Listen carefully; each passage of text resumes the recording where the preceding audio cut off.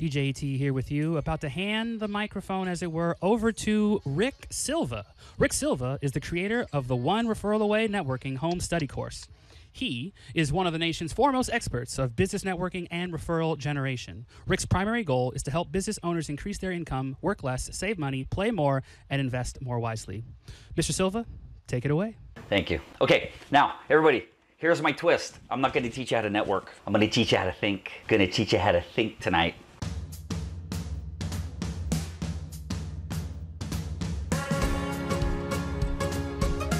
"17 years I've been studying networking." Get ready. Take some notes if you can.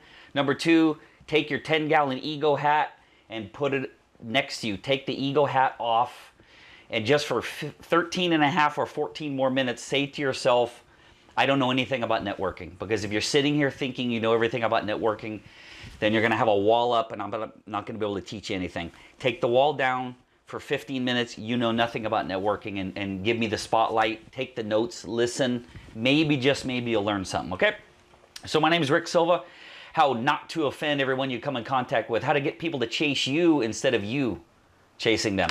What to do and what not to do when trying to build your referral-based practice. Thanks for being here. My name is Rick Silva. Here's what we're going to cover. I'm going fast, fast, fast.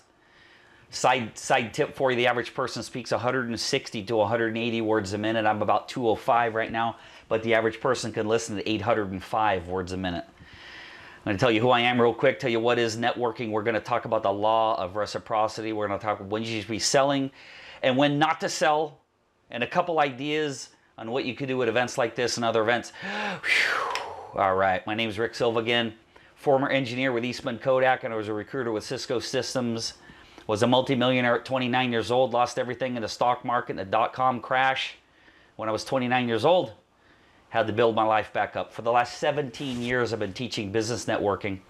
I have 2 courses on networking that I've sold in 5 different countries. I run networking groups, and I teach people how to do a proper elevator speech. I'm also a rainmaker, meaning I bring in most of the business for my wife's real estate business. We help people invest in land. In 2008, I was bankrupt and homeless, and not so much anymore. I've been honored to have over 6,000 one-on-one coffee meetings, which led to being 40 pounds overweight and getting type 2 diabetes, which I had to cure, completely cured it from having all that coffee. I facilitated way over 1,000 networking groups. So in February of 2008, I got divorced. It's February 12th. It was 2 days before Valentine's Day because I had ordered the flowers and we decided to get divorced, so she still got those flowers. Moved out, got my own place, paid rent, child support, the whole thing, and then the economy really tanked and I went bankrupt. That's the Cadillac. That's not a picture of one like it. That's the actual Cadillac that was repossessed. That was my pride and joy at the time. They took it away on a flatbed truck. That's the office I lived in. So that's a Pleasanton Hotel, downtown Pleasanton. If you know where that is, it had some closets in there. I put my clothes in there, put everything I owned in storage. I slept on that exact futon, which is still in my house to this day. And I showered at the gym. I was homeless for 7 months. It's an hour-long story. I got to teach you 17 years of networking in 13 minutes, so I'm going fast, cutting everything short. Then in 2010, oh boy, I went from living on my couch to traveling the world. We've been to Tahiti 3 times. We've been all over the world 8 times. That's on a cruise ship overlooking Santorini, baby. That's not snow-capped mountains. That's Greece, Santorini. Been around the world 8 times. How did I do that? How did we do that? Those of you that are old enough, and there may be only 2 of you that aren't old enough, look at the screen, because I became an e-ticket ride, baby. I was an e-ticket ride. Now, if you look at this real quick, for those of you old enough, Disneyland used to have A, B, C, D, E tickets. And the e-ticket was for the best ride. And this is so old that there's a couple big-time rides that aren't even on there. This is probably from the 70s or 80s, or I don't even know, maybe the 60s. The e-ticket ride was the best ride in town. So what I tried to do when I went to networking events, and those of you who know Carol Marshall, you can ask her the story. I would go to networking events, and there would be a line 2 wide, 6 deep, standing in line to meet me. And that's because of what I did at the networking events. That's a 3-hour class. I'll give you some ideas today. But you want to be something, you want to be someone people flock to, not go, oh, here he comes. Oh no, he's going to try to sell me his stuff. Ah, no. We've all gone to events and somebody's tried to sell us stuff. That's a salesperson, not a networker. Okay, what networking is not?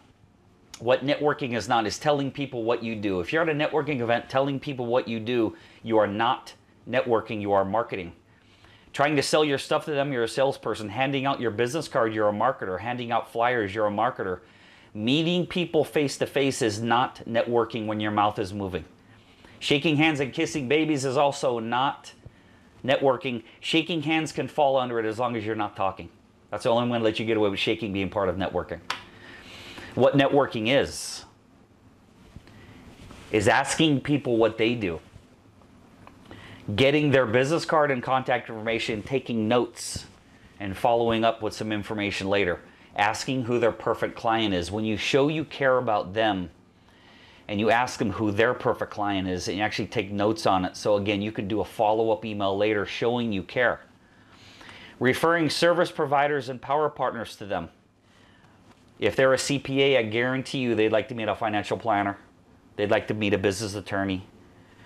If they're a real estate agent, I guarantee they'd like to meet a mortgage lender, okay? Sending them referrals where people are actually looking to do business with them right now, not sending them some caca leads. And there's a whole system I built teaching people how to send referrals. Let's talk about the law of reciprocity. Religions can't agree on anything, and I think we can all agree that religions cannot agree on anything. They only agree on two. So in the Bhagavad Gita, the Quran, the Bible, every religious writing in history world, Buddhism, Christianity, Hinduism, Islam, everybody, they only agree on two things: love and the belief in the law of reciprocity. That's it. So one of the definitions for the laws of reciprocity is on the bottom of the screen.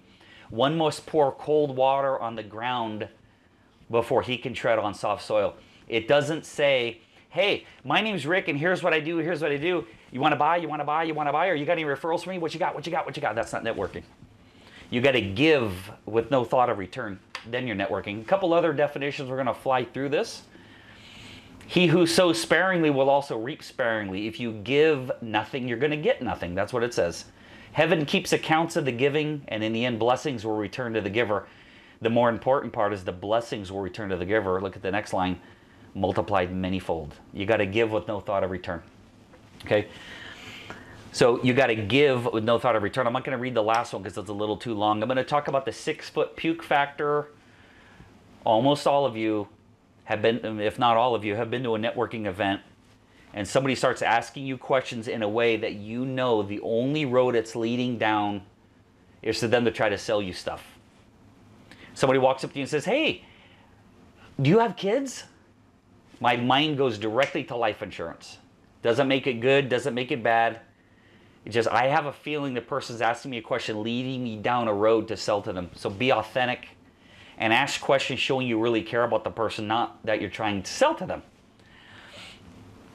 So the 6-foot puke factor is a lot of network marketing companies that will remain nameless teach you the puke factor, and that is when you're in a grocery store, when you're around your friends, when you're at an event, wherever you are, if they're within 6 feet of you, tell them what you do and try to recruit them.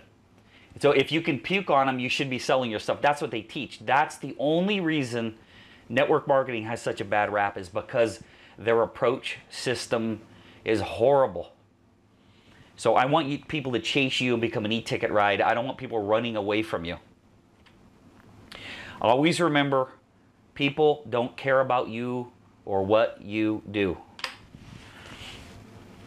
People just naturally want to help you. They just don't want to be sold.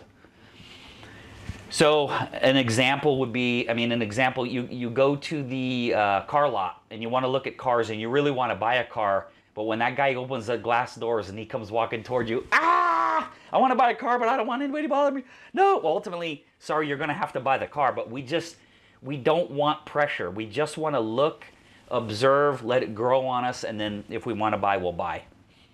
We don't want people pushing us, especially at networking events. Now I want to talk to you about using the word you and your.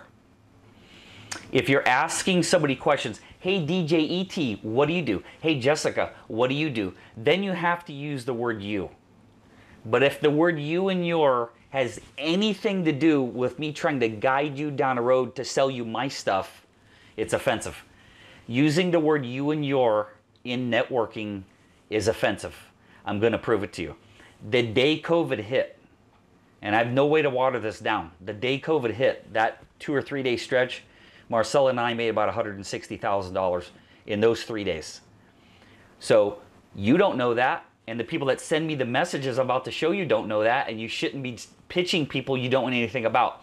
These are direct screenshots of pitches that came to me on Facebook. Hey Rick, came across your profile and see you're in real estate and you're a business coach. With all this going on, we've had a lot of great success helping people like you pivot financially. Are you keeping your options open to make money in your other industries? No, because I've made 3 or 4 times more than the number I gave you this year. So no, I'm not open. And the you and your, by the way, if somebody sends you an email or any kind of message that you is spelled with the letter U, I'm definitely not doing business with them. So are you keeping your options open? No. Here's another one. I answered a poll. Somebody said, how much coffee do you drink? I said, 4 cups a day. Rick, you need this in your life. Oh my God, 4 cups a day. It's skinny brew, black coffee, blah, blah, blah. For increased energy. If you're intermittent fasting and living a keto lifestyle, blah, blah, blah, and we go blah, blah, blah, blah, blah, for $20, you can get a 3-day set. Would you like to go ahead and snap? What? That you and your is offensive. I want to run from that. Rick, I was looking at your profile. These are all came in within 72 hours of COVID lockdown. Rick, I was looking at your profile and I see you're in real estate. I'm an entrepreneur. My company, I'm so happy you're an entrepreneur, by the way. I'm proud of you. We love working with smart, professional, quick people. That's not going to help put me on a pedestal because I know you're trying to sell me. That's why you're telling me I'm smart and professional. I know all the scripting. Quick question. Now that I'm so smart, quick question. Do you keep your options open in terms of making money outside of what you're currently doing in real estate? Anybody in real estate that's successful, the answer is no. We make too much money already and I don't want to diversify. It's you, your. I don't even know these people and they're pitching me everything in the world. The word you and your, if asked to make a sale, is wrong unless you're trying to make a sale. So see this faucet? The guy on the left is the salesperson. The guy on the right is the networker. You go and you turn the sales faucet on. When somebody comes up to you and says, I know about you, I heard about you, hey, I want to talk to you about buying your services. Then and only then is it, here's what I can do for you. It helps you with this, you that, you that, you that. When you meet somebody at a networking event, you and your is absolutely offensive and you should never do it under any circumstance. So turn the sales guy off, turn the networker on, and go there and ask people questions. Take notes, listen, and I'm going to tell you something that you're going to go, what? Huh? Right here. This is my opinion. When you go to a networking event, yes, I'm looking at both of my cameras in front of me, you have to earn the right to tell people what you do. Huh? When I go there, all I do is tell everybody what I do and talk about myself. No one cares about you or what you do. Nobody cares. So, yes, you heard me. Earn the right to tell people what you do. Try as hard as you can not to tell them. People say, hey, what do you do? They don't care. The only reason in a networking event, 99% of all people ask you what you do, there's one reason. So you can finish and they can tell you what they do. That's why they're asking. So you can stop talking and they can, the whole time you're talking, they go, when are they going to be done? When are they going to be done? I want to tell them what I do. I want to sell them my crap. So they say, you say. We're almost done, guys. They say, you say. You go to a networking event, somebody walks up to you and says, what do you do? That's them. I say, hey, Jessica, I talk about myself all day long. When I come to events like this, I want to meet great people like you and see how I can help you build your business. What do you do? You wanted to tell me, and looking at Jessica, she's laughing. Because when people ask you what you do, they don't care. They want to tell you as soon as possible. So I say, I'm not even going to tell you. I'm here to meet great people like you, see how I can help you with your business. Why don't you tell me what you do first? And then they tell me, and I listen, and I take notes, and I show that I care. So you never tell them what you do first, you tell them second. Okay? That's a 3-hour class that was in 23 seconds. That's 3 hours of training. That's my whole life in 3 seconds. All right, so almost done. Other ideas for networking success. No, literally, if I just slow down, because I do have a minute. at networking events, there's about 18 things that I teach. The first one is don't tell anybody what you do first. Okay, back to this. Things you could do to help build your network is you can offer to promote your referral partners and your other partners on Facebook and LinkedIn. You get a bio from them and promote them on your page and on your YouTube page if you have one. You can facilitate referral and power partner introductions. You can actually introduce referral partners to each other via email. You can interview them so you know exactly what a perfect client is for them. And then who do you know who can help this person you just met personally or professionally? If you start at now on this list, offer to promote them, introduce them to other people, interview them so you get to know them better. Find other people you could introduce to them either personally or professionally. Where in there does it say go to an event, tell them what you do, and sell them your stuff?